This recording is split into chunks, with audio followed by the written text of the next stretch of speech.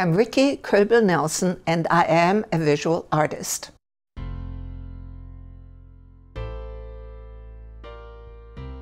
Often in my artwork I use unconventional material. So I made 6 sculptures out of chicken wire and I liked working with it. I could shape it with my hands and it creates a 3-dimensional form that also has an interior space. The small wire sculpture signifying a child was inspired by a 17th century painting by Velázquez in which the main figure is the Infanta of Spain. The next one is called the Fall Heart, and I used rusted chicken wire, which adds a color to it. A friend of mine gave me pheasant wings and tail, and so I made a true wing apron because the German word for pinafore is Flügelschürze. So I have a true Flügelschürze with the wings of the pheasant.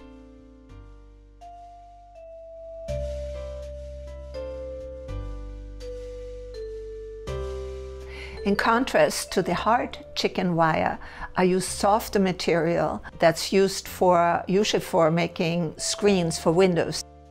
And I added the ruffles for the wings, but also used it to deal with my grief when I lost my mother. So I made a few of them where her image is superimposed. And on one it was a photograph of her as a small child with a lovely little dress and a white hat. Another one I made uses actual fabric, and it is an apron I sewed in junior high school. And this time it is my mother and me as a baby, and again this is my apron of grief, or Trauerschürze, after I lost my mom.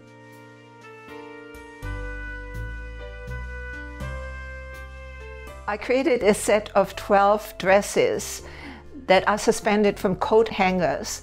It's titled Seasons. And each one stands for a month of the year. One of the more colorful ones is May, where the pinks come in and the blue sky and some yellow and of course greens. And it was joyful to make.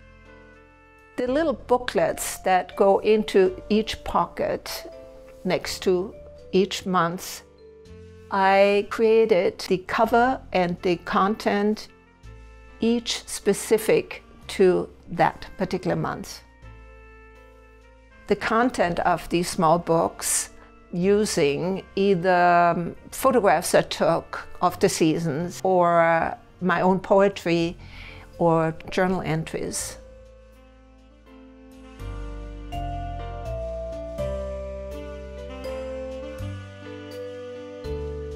I also used wood, plywood to be specific, to create simple dress shapes. I used them to draw, paint, collage, and express themes that interest me.